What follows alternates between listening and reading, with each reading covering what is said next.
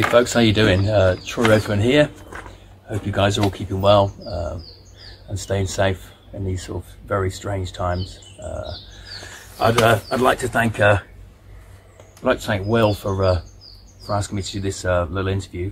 He sent me some questions just about what I've been up to and whatnot. So we'll go through them. I'm going to play a couple of tunes as well, I think. Right, let's have a look at the first one. Right, first things first. How are you and your family coping with this lockdown in this crazy, unprecedented situation we find ourselves in? Well, it's really strange for everyone at the minute. You know, it's not been too bad here because we're sort of so far out of the way up in Powys, on the Welsh border. There's been a few cases, but it's not been anything like in the cities and whatnot. So, it's been strange being locked down, you know, and just dealing with that situation and not getting out, and you know, bizarre going to the supermarket sort of masked up and gloved. But you know, besides that, it's not been hard. I don't know anyone personally who's been affected yet. So we've had it, you know, I've had it quite easy. It's just given me time to get on to use the time creatively and get some stuff done.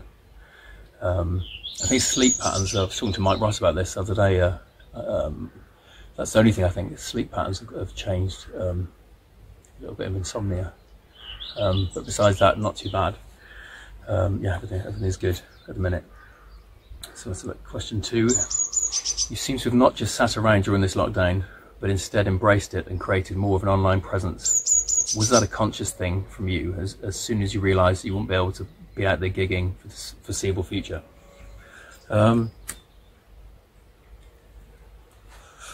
think what happened as soon as the lockdown happened, Jason Elliott got in touch. He got on the he was one of I think the first person to do one of the lockdown festivals, and he contacted me asking if I'd be a part of that. So that was the first live stream. So that was through Jason, really. And then I've done another one since. I'm probably going to do another one. I didn't want to do too many in a row. I think people get bored if you start doing loads of live streams. So I wanted to space them out a little bit.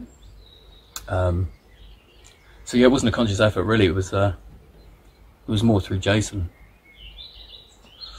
No, he was really on it. He got it together. He did an absolutely fantastic job. You know, it was a success, and he did another couple after that.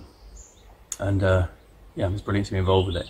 It's definitely sort of out of the comfort zone because, you know, even now talking into a phone, it's a really strange thing to do, talking to the void. But it was good. It put me out of my comfort zone, and yeah, I enjoyed doing it. You know, it's quite stressful, but once it was done, it was great. Right. So question 3 is, before the lockdown, you were doing some shows supporting Willie and the Bandits. How was that? That was absolutely fantastic. It was a really good run of dates. I think we did 3 weeks with them. Went through Midlands and sort of up to Scotland, and there were some absolutely cracking shows. You know, because we were the support band, and as a support band, you're playing to the headliner's audience really, so you're having to try your best to win over that crowd every night. So we played hard and gave it everything every night, and it was great. You know, when Willie was fantastic, well, the whole band were. You know, headliners, so, you know, do their sound check first and put all their stuff on the stage, and they were really considerate. They left lots of space for us. Finn, the drummer, let Luke use his drum kit, which is great because normally the support band has to put their drum kit in front of the headline band, which is a nightmare, and that would have, you know, just given us no space. So they, you know, that was perfect. And they were just a great bunch of guys to be with. We had a really good laugh with those guys. You know, they're all of them. They're all fantastic. So it was brilliant. It was a shame that you know, we had another 3 weeks to go. It was a six-week tour. But you know, it is what it is. You know, safety is more important. You know, and it's been rescheduled for the back end of the year. So hopefully that'll happen. I'm not sure. I don't think anyone's sure what's going to happen. But fingers crossed. We'll be back out with them back end of the year. So keep stay tuned for posts on that one. Right then, question 4 is, I noticed you seem to have acquired half of Hell's Gazelles as your band for this tour. How did that come about? Well, when I got the initial call, it was a message from Willie and the Bandits' agent, and they were Matt contacted me and asked me if I was interested in doing the tour. There was 6 weeks of dates sort of given, and he said, are you interested? But he wanted to know immediately. It was like something you need to know ASAP. So I got in touch with the guys that I normally gig with, Adam and Jack, and they both work, and 6 weeks is a long time on the road, and they couldn't do it. They just couldn't do that. So, and I really wanted to do the gig. This is a great opportunity. Great shows, great venues, so it was kind of really important that I did it. So I got in touch with Penny Lee, who's a good friend, and also sort of promotes the Bullingdon over in Oxford. I'm sure you guys have heard of Penny or know Penny. And got in touch with her and said about the situation, that it doesn't look like I'm going to be able to do it because I can't get anyone to get rhythm section to play, and then she said leave it with me, and within I don't know, a few hours maybe, she got back, and she'd found Luke and Barney, drummer and bass player from Hell's Gazelles, and they said they were up for it, and they came out on the roads. So it was lucky, because if they hadn't been able to do it, that tour wouldn't have happened. There was some talk about me going out by myself, but it's not really my comfort zone. I'm a band player, really. I can do solo shows, but I prefer to sort of the energy of a full band show. So, right then, you released an album earlier this year called This Raging Heart, but it was only in limited format. What was the reasoning behind that, as it's a really very good album? Well, when I got the call about doing the tour, there was quite a run of dates.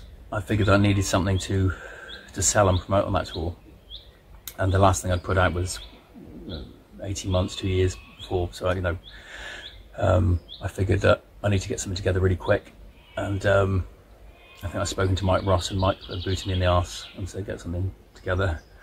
And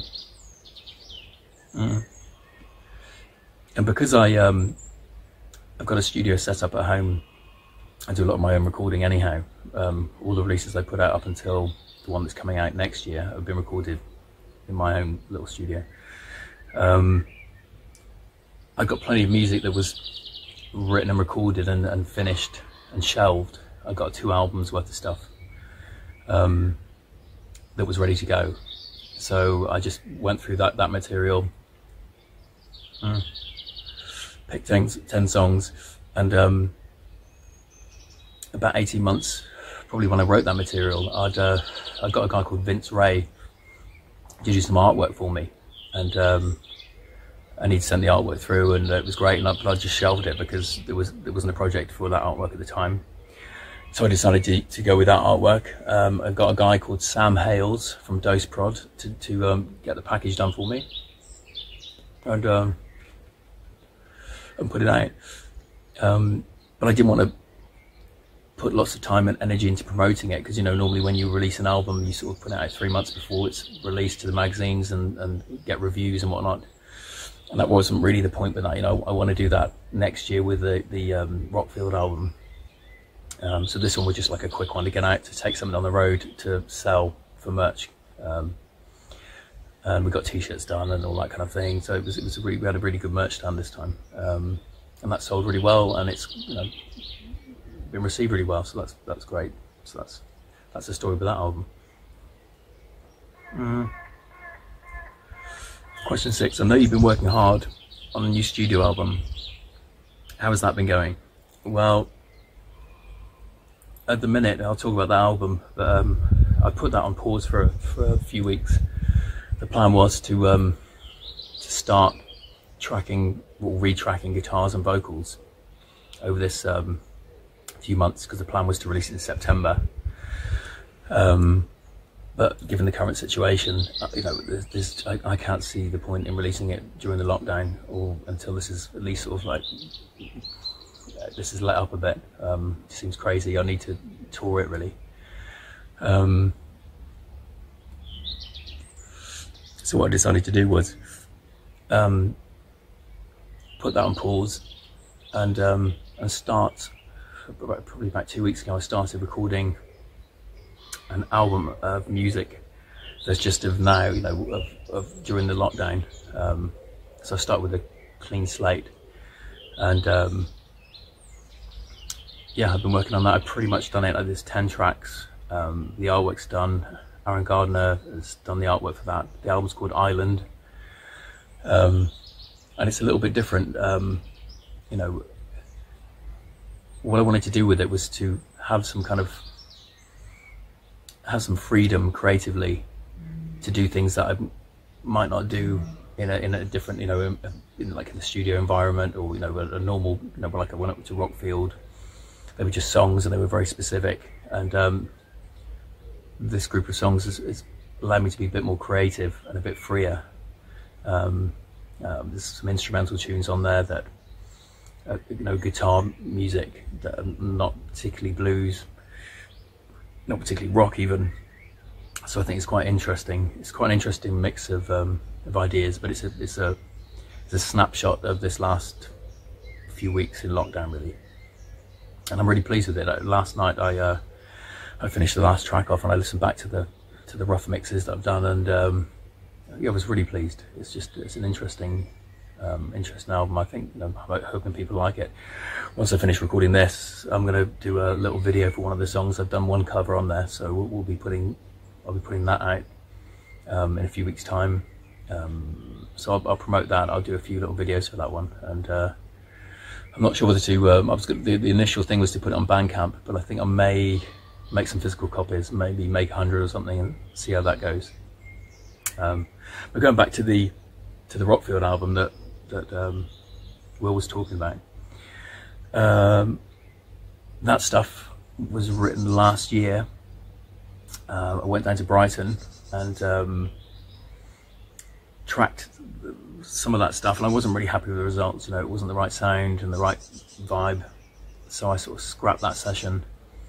And when I was in Poland last September, I bumped into well, it was with Dudley's band, Darby Todd, the drummer. He was there, and I had a good chat with him, and I knew Darby's work. Darby's an absolutely great drummer. He plays with like Justin Hawkins from The Darkness, and he's done Robin Ford stuff, Paul Gilbert stuff, you know, just tons of names. You know, he's just an absolutely rock solid drummer and a great guy. And we spoke, and it's one of those things, you bump into musicians and you say about doing stuff with them, and generally that sort of doesn't happen. But I thought, right, what I need to do is get this album, this next one, done properly, get the best players I can possibly get to play on it. So Darby, I got in touch with Darby, gave him the dates, booked Rockfield up, and yeah, and he suggested getting in touch with Dave Marks, who he plays with, a bass player who's off the scale good. I don't know if any of you know of his work, but you know, Google him, Dave Marks, on Facebook or whatnot, and he's just, you know, he's an unusual player. He's just rock solid. He can do all the technical stuff. He can play like Billy Sheehan stuff. He can play all the slap stuff, you know, all the crazy stuff you want, but he also understands what a song needs. So some of the demos I've done for this material, some of it I'd use plectrum bass, which some bass players get a bit snobby about that. You know, there's this big thing about using sort of fingers to play bass. You know, it's this weird thing. But he got it. You know, he understood the attack of a pick. You know, there was no question that there was no sort of, he didn't care. You know, it's just, yeah, the track needs it, and we do it. So yeah, we went to Rockfield for a couple of days, and you know, you're putting up a lot of money for things like that, you know, for hiring people and the studio. So it's a big risk, you know, that you're just hoping the result's going to be good. And I was absolutely blown away by the results. The playbacks of just the tracks unmixed through through the consoles or through the monitors was just off the scale good. So yeah, so I'm looking forward to that when that actually. So I think what I'll do is once now these 10 tracks for this Island album are done, I can slowly start putting that together and just take my time and get it right, get it nailed. Spend a lot of time with guitar tones, getting, because that's such a key ingredient with a mix, is getting the right guitar sound, because that sort of defines the genre and the style. So that, yeah, that's what I'm going to be on next. Question 7 is, a little birdie tells me that there may be a special guest appearance as well on the album. Are you allowed to talk about that? Yep, I think I mentioned it during the second live stream. The same time that I met Darby in Poland at the Sato Blues Festival, we'd played, I think we were playing on the Sunday, and but we went down where we played the Sunday. We hung around on the Saturday, and I bumped into Ron Thal, Bumblefoot. Some of you guitar player guys might know of him. He was in Guns N' Roses for, I think it was 8 years, 6 or 8 years. He was in Guns N' Roses, and he plays with Sons of Apollo. And he's just a next level guitar player. He's just, he's in that bracket of like, Vi, Satriani, all that, those amazing sort of technical players. But he uses a double neck guitar with one's fretless, which sounds very slide like. And actually that night he let me use that guitar. We went out on an encore, and yeah, he was just a really nice guy. Just no bullshit, no pretentiousness.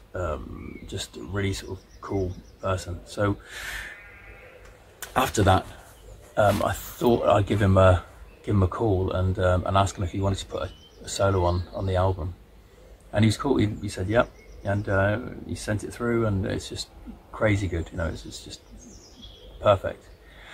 So that'll be on a track called On Fire. So I've got the guitar solo for that all ready to go.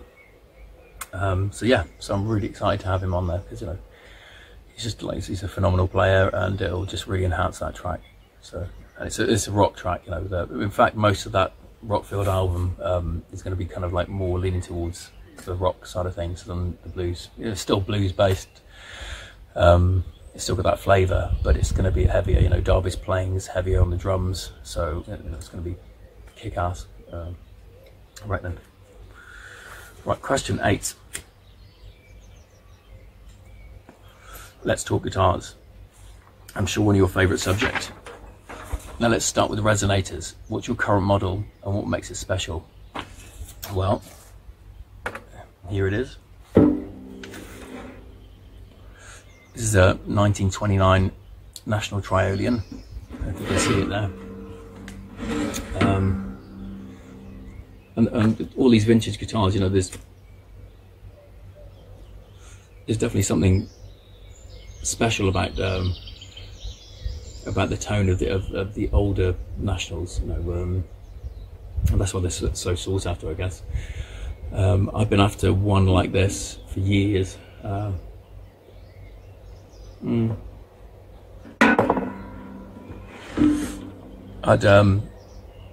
The story behind this is,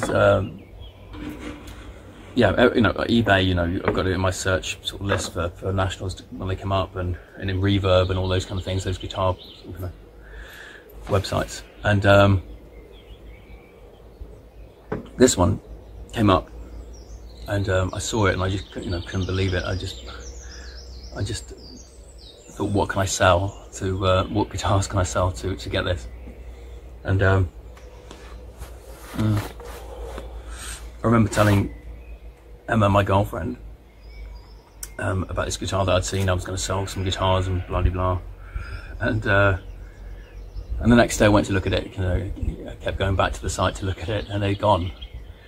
And I was just, oh, for God, you can look for something like, you know, if you're looking for a very specific guitar, they don't come up very often, and if you miss that chance, then generally they're gone. You know, that's it. You'll always take a long time to find another one. So I was really pissed off.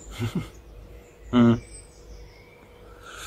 then that was, I can't remember what month that was, but anyway, my birthday was probably 4 or 5 weeks later, and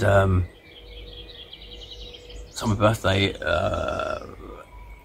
Emma made me close my eyes, brought a box down, wrapped up, opened it up, and it was this, and absolutely couldn't believe it. I was just absolutely blown away. So that's the story behind this resonator. But you know, it's just super solid. I love the wear on it. I love the tone of it.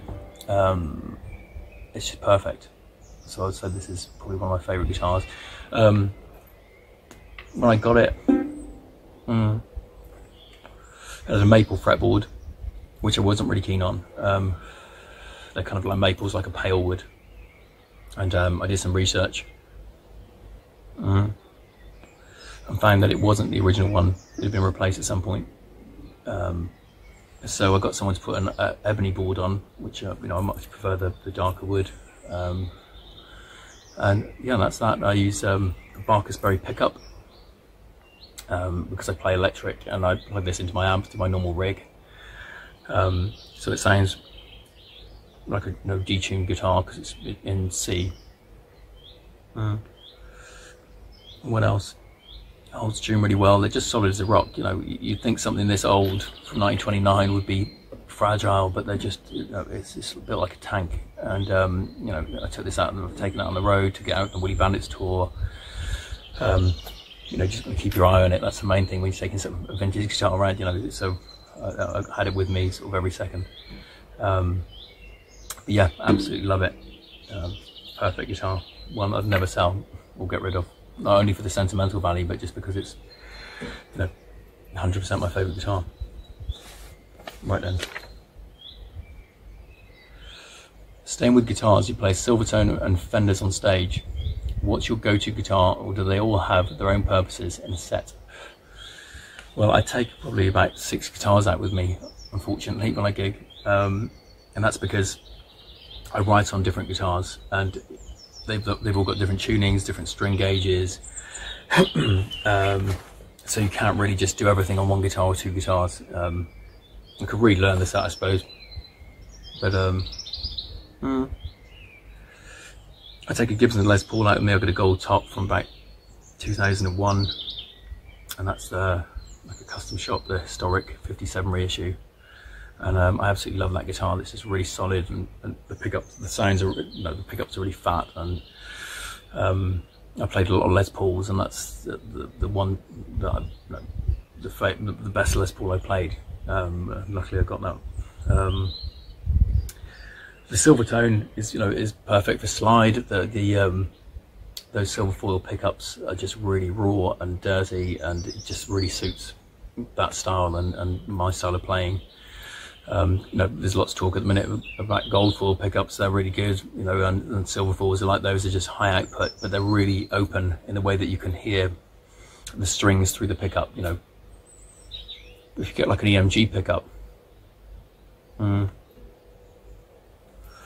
you can lose the string definition when you play that chord and just become like a sine wave, just a fat sound. But with those silver foil pickups, you can still hear the strings. So yeah, that's great. As Fenders, I take 2 Fenders out with me. I've got a silver American, it was a Texas Special originally, I think, and I take I've got an old Mexican, a Sonic Blue Mexican Strat. They both got pickups. My uncle wound me some hand scatter wound me 2 sets of pickups, and they're 5.3K, so they're quite low output. And I've got, I think, on the gauge on the silver one, I got 13s cranked up to A. It's like a G tuning but higher, so it's really taut and it's great for slide. And I use flat wounds on that one. And The other Fender I use is in standard tuning, but in C sharp.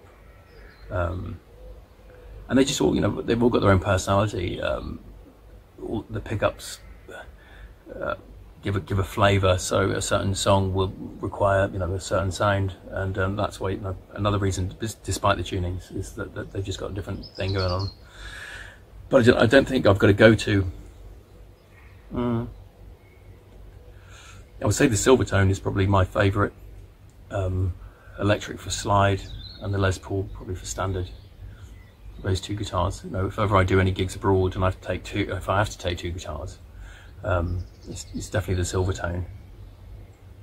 And sometimes maybe a Fender, because, you know, if it's an airline thing, you don't want you know, Les Paul's quite fragile. They sort of, you know, like to sort of break the headstock or something, so take the Fenders because they're bulletproof. Cool. Another extension of your playing is the use of bottleneck slide. Can you tell us a little bit more about them, please? Yep. So, I've got two of them here. So yeah, these are glass slides. They're hand blown by a company called Diamond Bottlenecks. There's a guy called Ian McWee who supplies these, and Ian's a great chap. And I was lucky enough to be asked to go on board with those guys with a signature model. So this is one of my own signature models. This one's my favourite. Got this red one here, which is got this little section here which fits on everything really nicely. But they're really thick-walled glass slides, and I've used all sorts. I've used Pyrex, I've used brass ones over the years, but 100% there's nothing like these. You know, the tone is thick, the weight is perfect. You know, personally, I like a nice thick wall. The Pyrex things are sort of like, you know, too light for me. I like for vibrato. I like some weight, and so yeah, these things are perfect. So Diamond Bottlenecks. If you're thinking about playing slide, you know, two things. You know, get some thick strings and crank them up so they're nice and tight, so it doesn't clank around on the frets, and get yourself a decent slide.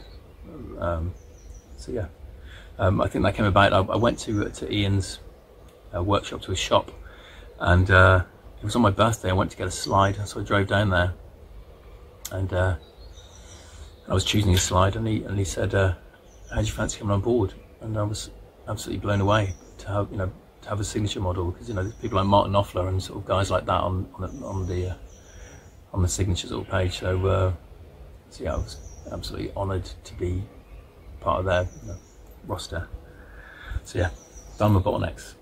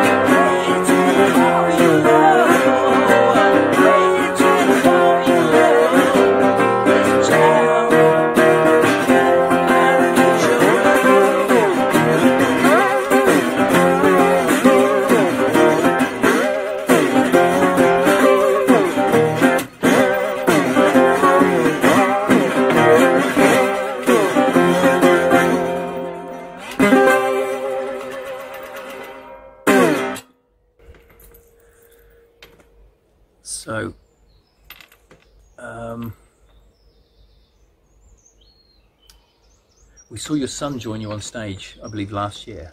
How was that? And was it a Pride Papa moment? Yeah, it was. It was really good. He played at 2 festivals. He played at Upton and Linton. He played, I think he played Linton first. And I've been teaching Logan to play guitar, you know, for a little while. I've not been sort of too heavy with it, you know. I don't want to be like a pushy sort of like parent, you know. But at the same time, you know, I wanted to inspire him, you know, to do stuff, you know, because it's a great thing, you know, for kids to sort of play music. So it's a fine sort of balance really between sort of, you know, keeping someone interested and inspired and not being too pushy with it, you know. And the way I look at it, you know, once you've done a gig or you've done a show, or you've done anything really, you know, it's a memory. And that's, I think that the reason I wanted him to play was because when he's older, you know, sort of when he's a man, and you know, when I'm gone or whatever, you know, he'll have that memory in his, you know. So even if he doesn't carry on with guitar playing, I think that's a great memory to have, and that was my motivation behind, you know, him getting up to do that, and for him to feel that on stage, you know, to feel that, to share that kind of feeling of that energy, and Linton was really good. He got a good reception. People liked it. He got, you know, crowd came forward for him, and Upton was a you know, a huge audience, and he loved it. You know, he absolutely loved playing, and he wants to do some more stuff. The only thing is, because he's quite young, he's not really into travelling. You know, he doesn't like long car journeys. So they were quite local to me. You know, they're Linton and Upton are fairly sort of close. Hour and a half or something, so that was fine. But he's talked about wanting to do more stuff, you know, and I'll be behind him, you know, to help him, you know, and any way I can. It's usually one of those things, I think, with kids when they get to sort of like teenage years. That's generally when it kicks in, when, you know, your desire to sort of like play more, I think. But it's great, you know, that he's into it, and I spoke to him yesterday, and he was, you know, he's playing and he's practicing, so, you know, that's the main thing. He's still sort of on with it. He's got a couple of guitars, one in open tuning for slide and one in standard. So that's all good. That's all good. No, it's cool. I even at Upton, Emma, my girlfriend, got up and played on one track. She brought a resonator up, and for the same reason, you know, I just think that's a great memory to have. You know. Right then, so your musical style is very eclectic, a mix of blues, rock, rockabilly, soul, all put into the mixer to create an avalanche of sounds on stage. How would you describe your musical style? Well, that's always a tricky one. You know, I've got all those. I think you're made up of what you know, of the layers of music you've listened to, you know, during your life, you know. So if you peel back all the layers, probably at the core, when I was about 6, I was obsessed with Night at the Opera by Queen. I think my first single was Flash by Queen, 1980. And I used to just, you know, Night at the Opera, I just used to listen to that over and over as a kid. And I used to love the production. I didn't know what it was production then, but I just used to love the sounds, you know, sort of things like Good Company, the way they EQ'd the guitar to sound like a New Orleans band and stuff like that. You know, I was really interested in that when I was a kid, when I was really young. And as I got older, you know, sort of discovered sort of blues, Jimi Hendrix, Son House, Someone Let Me, album of his. But then the Beatles and all that kind of stuff that was all going on, and then there was all the sort of the American rock like Aerosmith and all the LA sort of thing, like Van Halen. I remember Back to the Future coming out and being blown away by those guys, by Van Halen, which were featured in the film, and I looked for the cassettes after and stuff like that.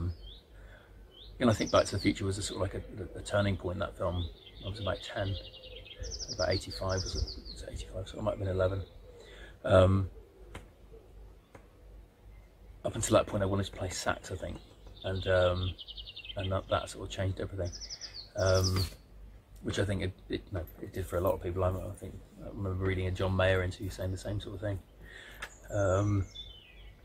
so yeah, got a guitar at that, at that age, and started playing, and yeah, so I think stylistically, all that's in there. So the high energy sort of thing, I've always been attracted to. Energy in music has been my sort of thing, really. I'm not particularly, I wouldn't say my music's heavy, but I would say it's got a lot of energy in it.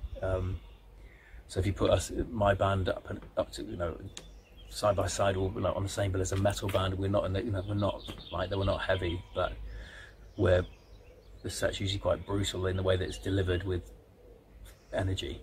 I like to see that.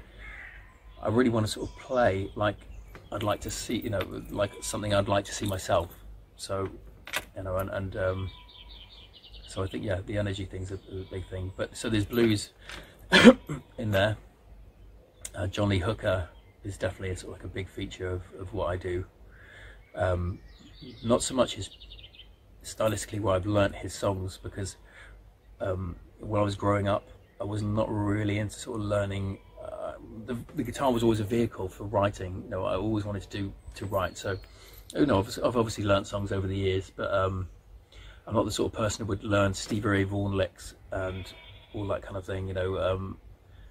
Because I've seen so many people, do that, and then when they play live, they regurgitate Stevie Ray Vaughan licks, and it's fine, and some people might like that, but you want to try and have some kind of voice on the instrument. I think you need to have something that's yours, and the more stylistically, if you learn other people's stuff, that can dilute anything that of yourself that's in there. I think. I know that people disagree with that, but so yeah, so the John Lee Hooker vibe, and that's probably when people think that I'm playing rockabilly, the boogie sort of thing, that kind of like that's more John Lee Hooker than rockabilly, I think. But what it's probably the production when I put a track together. If I put slapback delay on the guitar, that's going to give it more of that rockabilly vibe. So that boogie, it's shared, I suppose, across different genres. But so yeah, there's all sorts of stuff, guitar music. When I was a kid, I was listening to sort of, like I said, Jimi Hendrix. But I was also listening to sort of like Satriani and Vai and all those guys. So I was always interested in that sort of stuff, because I found it interesting. And again, these were people who were kind of non-genre specific. They were obviously lent towards rock, but they kind of they were doing interesting things with scales and melodies. Sort of when I was about 16, I was interested in sort of understanding what was going on with that, and that led me to sort of want to understand music, really, not so much guitar, but just kind of understand intervals and scales. And if you wanted to sort of, if you wanted to sound sort of Eastern, to understand that there's just, if you got a scale, a major scale, if you flatten that second note, so things like that. So you could understand how to, in an improvisational situation, give across a certain flavour or mood, or without necessarily learning people's licks and styles, but still understanding what those things are. So it's more the makeup of music, isn't it? The theory of music. I was interested in, really. So yeah, so yeah, it's the rock thing. I think you're a sum of your parts, aren't you? So there's blues in there. There's definitely rock in there. I'm a big Frank Zappa fan, which doesn't generally come out in this kind of the sort of music I play, but if you go onto Bandcamp, God, maybe 7 or 8 years ago, I recorded a thing called "And the Gods Came Down," which is kind of like slightly proggier with time signature stuff, because I've always been fascinated with sort of like interesting time signatures and stuff like that. So if you're interested in checking any of that sort of stuff out, there's an album on Bandcamp, and there's a few other things up there. I've put kind of my back catalogue up. I did an album called Backdoor Hoodoo, which got released through Blues Boulevard Records, and what that album was a collection of stuff off some digital releases that I put out. So I decided when this lockdown happened to put those original albums up in the original format. So those things are up there. So head on over to Bandcamp, and you can just listen to them before you buy them. So just go check them out. Right, if you could share the stage with any band, alive or dead, who would it be and why? It's really tricky, and I should have looked at these questions first and sort of thought of something. Showing a stage of the band. One of my favourite sort of guys is Zappa. Would probably be the worst person to sort of share a stage with. The most intimidating person to share a stage with. It depends. If it was one of his improvisational solos and you got to jam along with that, I'm sure that would be amazing, because his rhythm section, his bands were just off the scale good. So that would be pretty special. Yeah, so I'd say Zappa, but I wouldn't like to do his written parts. Right. Name one song that really resonates with your very soul.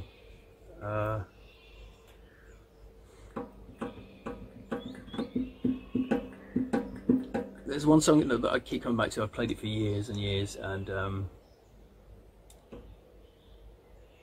know if it resonates, but it's a song that that I absolutely love to play, which is "John the Revelator" by Son House. "Dark was the Night, Cold was the Ground" by Blind Willie Johnson.